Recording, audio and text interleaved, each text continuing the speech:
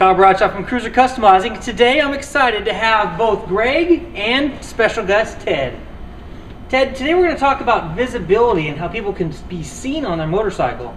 Is it important for your grandpa to be visible when he's riding his motorcycle? Yes. Yeah? You want him to come home to you every time?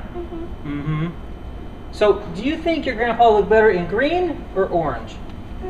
Green? So let's go ahead and throw your grandpa in a green jacket and we'll get started on WWGe12. Then we're going to be talking about things that keep you visible and safe on the road. Or distinguish you.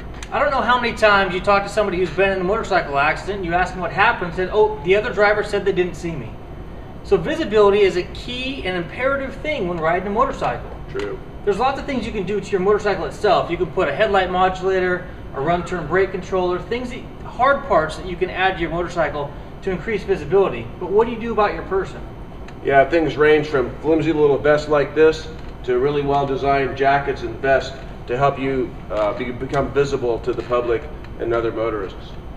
So, as an example, the display on the wall behind us, we've got Field Shear, Speed and Strength, Tourmaster, we've got Icon. Just about every manufacturer out there makes some sort of brightly colored and reflective jackets. It's going to be the most visible thing you could possibly don on your body in order to gain attraction from other riders and passengers. Yeah, as a matter of fact, the U.S. military realizes that, and most bases you have to have either one of those two colors in a vest or a highly reflective vest that goes from top to bottom, side to side, in order to gain entrance on your motorcycle.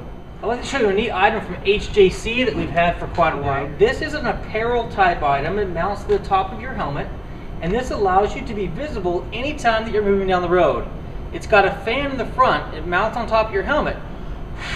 So as you drive down the road, you have a bright light that's shining out of the back of your helmet. Pretty cool. You know, the Hurt report that came out in the 70s clearly stated that because of the human body, the head being small and the chest being bigger, that the highly reflective jackets and vests are the best deal because of the size, the square footage of reflective material.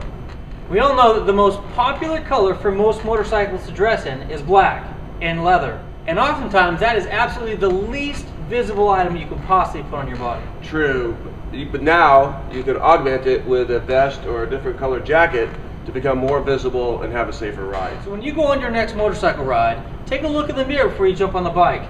How visible are you really? Will others see you?